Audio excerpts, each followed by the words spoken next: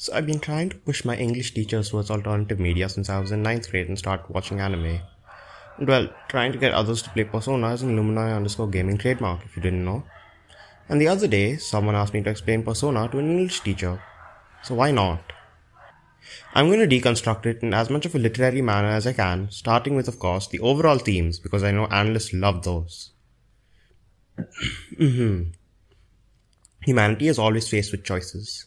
Toast or chapati, chalky milk or crispy water, Delhi or death. The points take hold in your mind. You weigh the pros and cons. They may be equal, they may not be. One may be the will of the masses like Delhi, one may be objectively right like death. One may be morally right like water, but one may be more self-satisfying like milk. People choose. Some choose right, some choose left. Some choose up, some choose down. Some choose to indulge themselves. Some choose to keep integrity. It is the heart of this conflict that Persona tackles, pitting man versus man, desire versus desire, need versus need. From the very beginning, where the biblical figure of Philemon competes in a bet versus the Lovecraftian Nyarlathotep, testing the potential of humanity to flourish or fall, to the newest game where the desire to be controlled is pit against the love of true freedom, Persona tests humanity. Whether they succeed or fail is up to you, the player. Reflected, of course, by the multiple endings, often varying degrees of morally and objectively good. You can save the world from mental vegetation or protect a serial killer by letting your sister die. You choose. This theme is supplemented by the other main theme of the game, which is that humans have limitless potential, stopped only by their willpower. As the game itself has incredibly heavy psychological origins, with even the term persona itself stemming from Jungian psychology, which I'll get into later, it only makes sense that the limitlessness of the human mind and social relationships takes a front seat in every game. In the modern trilogy, directed by Katsura Hashino, the general final moment is always some form of epic, all-powerful move being cast to defeat a deity that directly opposes the will of the protagonist, spurred on by the power of bonds, willpower, or the will of the masses. The reason I only bring up the Hashino trilogy is because I have no idea about the original 1 and 2 duology, other than the fact that Hitler shows up in Persona 2. Anyway, I think you get the gist of it by now. Humanity is limitless and the only thing holding it back is itself. The themes of course create great inspirational effect and it's one of the reasons the series is loved so much. People claim that playing a single Persona game is enough to change entire life philosophies, and yes, I am people here.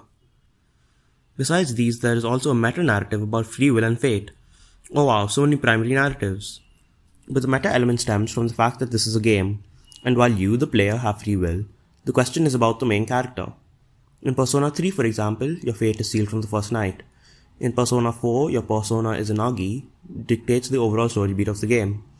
Moreover, the Hashino trilogy all have the player character as a sort of chosen one, known as a wild card, by the corporeal attendants that help you out. On the topic of cards, did I mention the strong connection these games have to the tarot? To directly quote several lines from Road Less Taken, the opening to Persona Q2, a spin-off title. Your storyline, all decided before the curtain rises. How does it feel to be in right? What fate so certain? How can it change nothing if you lie? How can we tune into stone? No less spreading into progress. Try another. Can you make it your own? What you gon' do? What you gon' do? Your life not written by someone but you. What you gon' do? What you gon' do? Just stand up and fight you. When looked at in the game design sense, there is a rather large degree of freedom granted in the optional side stories and the playstyle you can pursue, ensuring that no two players play the game the same way. However, challenging this notion is the game design itself. Some dialogue choices are better for progression than others, and some are more consistent with characterization of the main character than others. Fate takes hold here as a challenge to the player. Will they be guided down the path of picking what the character would do, or do they impose themselves onto the main character? Both are valid, both are entertaining, but unfortunately only one gives you a deeper insight into the game. Persona main characters, while impressionable, still retain a self-identity. After all, you are playing a role-playing game. It is on the topic of these main characters that I want to do a little character analysis now. Every main character is a blank slate. Almost. While you can choose the path they take in the overall story, The dialogue options prepared for you are all somewhat consistent with the general characterization that the main character is kind and helpful but not immune to an occasional shot at someone else. Of course, being the main character comes with the obvious side effect of having everyone like you and rely on you. Rather unrealistic, but it makes sense in the overall way that things are. This, however, allows for very easy dichotomies. For example, in Persona 4, where you and the main human villain have the same foundation, but the actual effort taken by the protagonist to socialize and make friends contrasts with the antagonist's social reclusivity. And while you pursue the path of truth, he falls to the darkness as a result of said reclusivity. There's also a grander mythological background, but I'll get back to that. As to side characters, well, there's so many I can't possibly write a paragraph on each of them. Over 60 across the Hashino trilogy, and even more if you count the original games. Just know that every character and their character arc embodies an arcana of the tarot, including the positive and negative traits, or both polarities as tarot readers call them. My favorite example, and the easiest to understand, is Yosuke Hanamura, your first friend in Persona 4 and the Magician Arcana. Embodying the traits of a trickster while staying logical and collected, he maintains his arcana. It represents his willpower and determination to solve the mystery of the game. He is, after all, the one who suggested creation of the investigation team. In the reverse polarity, it shows the negative sides of his personality. He does, after all, have a rather teenage lecher motivation in quite a few parts of the game, being deceptive, tricky, and very sussy. Also, him being the first friend makes sense. The Magician card is marked 1 in a tarot deck where you, the player, are the Fool Arcana or 0. Basically, the characterization of most characters links up with either their persona, arcana, or both. So to cover the tarot broadly, which the Persona games aim to do as well, you, the player, are the 0th card, the Fool Arcana. And just as the tarot is the Fool's journey, so is this game your journey. It begins with an introduction to the world and, according to the High Priestess card, the material unconscious, where all creative events happen. This checks out with the psychological themes of a collective unconscious being where the will of humanity happens. If you're confused, it'll make sense when I cover Jungian psychology. Anyway, the Fool slowly progresses through the tarot deck, slowly learning about the ways of the world, until the first major obstacle, the need to look inwards. This is generally represented by the actual awakening of your persona or your mind superpowers. The Hermit Arcana represents this phase, where the Fool looks inwards and introspects to learn about themselves, as the past 8 cards have been spent learning about the world. This leads directly to the Wheel of Fortune card, where the Fool starts to take action in the world. Then, the Justice Arcana, where the Fool decides to push on after the first major challenge. Then Death, card 13, a shedding of the old ways and a refreshing of the new. Challenge after challenge, arcana after arcana, the Fool pushes on, until the turning point of the game, where the Fool Arcana social link, that being the relationship represented by the Fool card, generally starts to embody judgment, where the truth is found and the new true objective is revealed, be that saving the world, or saving the world. Saving the world, you say? Makes sense. The final card is the World Arcana. The Fool completes his journey. What's my point? Throughout, different stages in the game and the character arcs represent these different cards in the Fool's journey. Starting a Fool, blind, oblivious, and ending as a master of the world, Persona games carry out the tarot deck, a natural progression of power, maturity, and knowledge that makes them feel incredibly resonant and, well, natural. It makes no sense when you start, and it all makes sense when you finish. You're weak at the start, and you can kill a god by the end. Let's see. Themes, check. Structure, card by the tarot. Plot and background? Let's do that now. Psychology time. Carl Jung stated that the ego is the person, the conscious mind, and within the mind are facets of personality, the shadows. When the ego or the conscious claims control of these shadows, these facets become personas, active versions of the self that reflect what lies within. But that's a persona from a Jungian standpoint. What is it in the context of the game? A persona is a superpower born from the will and personality of the user. It manifests as a god, demon, or otherwise legendary figure from myth or history. Of course, when a character overcomes their shadow, their dark thoughts that relate to the core theme of the game, they awaken to their persona. Persona 3, dealing with death, has the cast face the fear of death by shooting themselves in the head to awaken to their personas.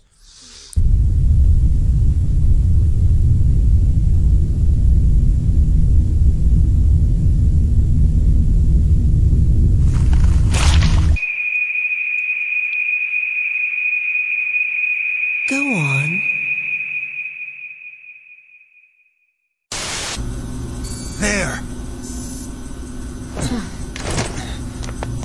Wait!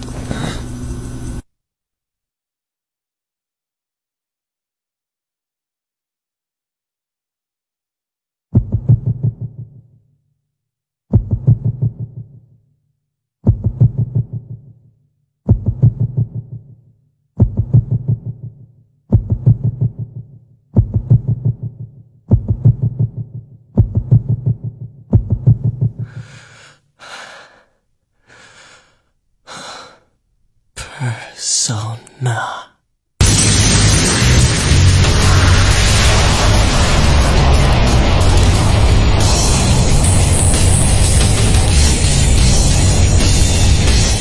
Persona 4, dealing with truth, has the cast face their true selves with their darkest thoughts. The summoning animation also has them destroying a tarot card, which is their personality. And Persona 5, dealing with freedom, has the cast rip off the mask that society forces them to wear off their face. In all three games, they awaken to their powers by directly opposing the shortcoming in human nature, the shadow in themselves, that pertains to the core theme of the game.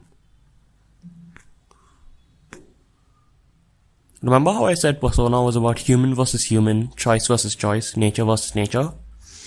The dichotomy of personas, the superpowers, and shadows, the enemies, in itself embodies that core message of the game. With enough willpower, you can overcome the tough choice and choose the one that is better and truer to yourself. Now, personas take the form of legendary figures, you say. Yes, that's because the world where all the crazy stuff happens is in the realm where the public unconscious lies. Imagine a cognitive world where everything, every desire, fear, and other thought lies. Your deepest fears manifest as demons or shadows. Your strengths manifest as personas, superpowers. Your walls, insecurities, and worldview manifest as the levels of the game. And yeah, the persona of the party member embodies their own traits as well as the arcana of the party member. But the protagonist is a wild card, right? That means they can choose their persona, pick how they want to be. It's deep in the way that the main character is technically a blank slate for you to project and reflect on, but also that the main character matures and advances with the story, and is able to adapt to every social situation. The personas represent the characters themselves, but when you can choose any persona, you can choose who to be. That's the thing the game tries to explain about the main character and the side characters. So maybe it isn't a chosen one thing, it's a personality thing. The main character has the right personality and traits to be a wildcard. It's a lot and it's very meta, but the gist of it is that the cognitive world and the Jungian psychology reflect the core themes of the game of humanity facing itself and having limitless potential. Because when you understand yourself, you can understand everything else. This persona connection adds another layer to the parallels drawn in the mythological sense, or in the case of Persona 5, pop culture. Clear analogies are drawn. The Tower of Death, Tartarus, in Persona 3. The protagonist with his base persona Orpheus. I don't feel like spoiling Persona 4, but once you find out about the protagonist's base persona being Izanagi, the Japanese god of creation, it all makes a lot of sense. And of course, iconic, beautifully designed, and the scariest comeback mechanic in Smash Ultimate, Joker's Arsene is a gentleman thief. Need I say more? Of course, further connections are made as well. Other Greek figures for Persona 3, other Japanese gods, all birthed from Izanagi and his wife for Persona 4, as the Persona 4 cast only awakened to their personas with the help of the protagonist, and other famous rebels in Persona 5 like Captain Kid for Ryuji Sakamoto. On top of the base personas for the main cast, there are of course ultimate personas, Yukiko Amagi's Amaterasu, the Japanese sun goddess, or Aegis's Athena, the Greek goddess of war. After all, she is a battle machine. Just a nice extra layer. I could also talk about character designs, but I suck at art and I don't feel qualified other than to point out neat symbolisms, like the ugly woman sat atop the schoolgirls in the shadow boss form of Chie Satonaka. And where would a persona analysis be without music? One word, leitmotifs. Every game has a core leitmotif, and may be used in upbeat tunes, serious tunes, or outright depression fuel. To highlight the title motif from each Ashino game, we have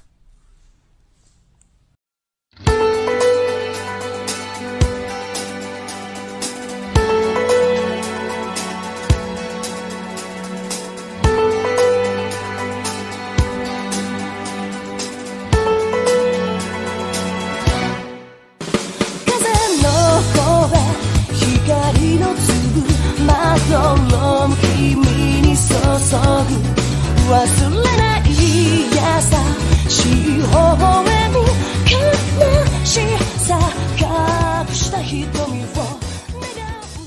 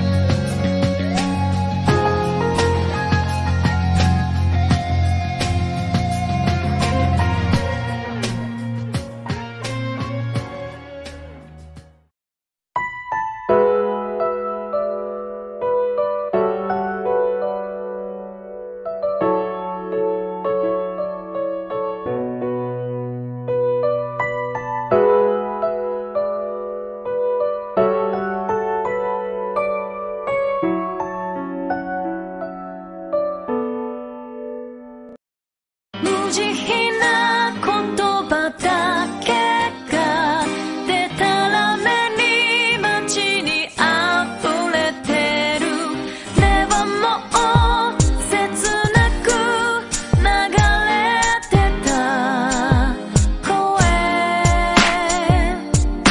何気ない日常が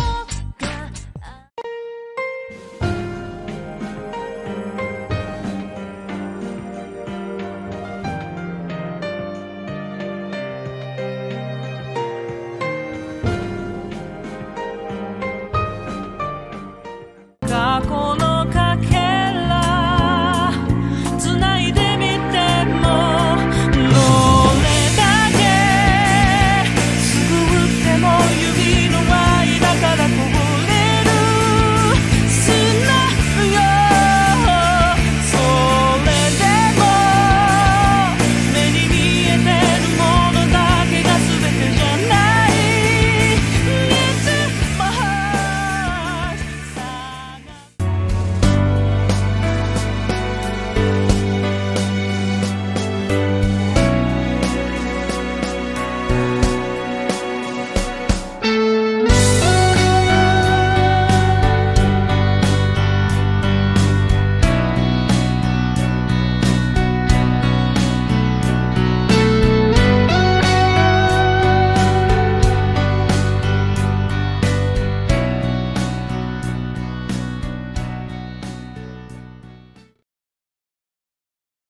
Alongside those, several other motifs are also found in the games. The Iwatodai motive is used for a sense of security, and perhaps one of my favorite uses of leitmotifs ever, Persona 4's use of the main battle theme's chord progression in the final battle orchestral OST.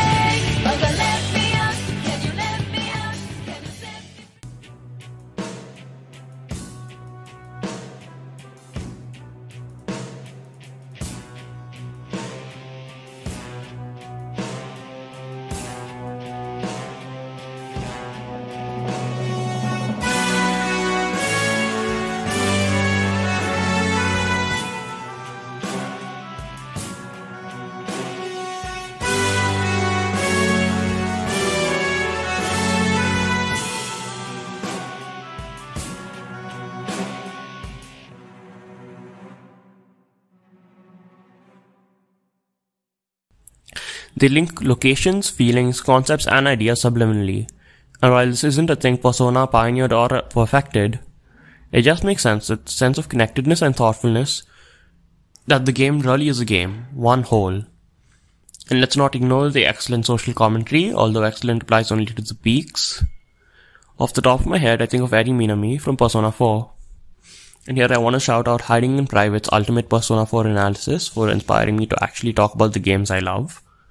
Anyway, Eri Minami is a random woman you meet who falls prey to a cult indoctrination on TV, and is a great depiction of spirituality and how those blinded by faith may be unable to, see the world and see themselves, living in name alone, trusting in the higher power they believe in, refusing to take action, failing to realize the human potential.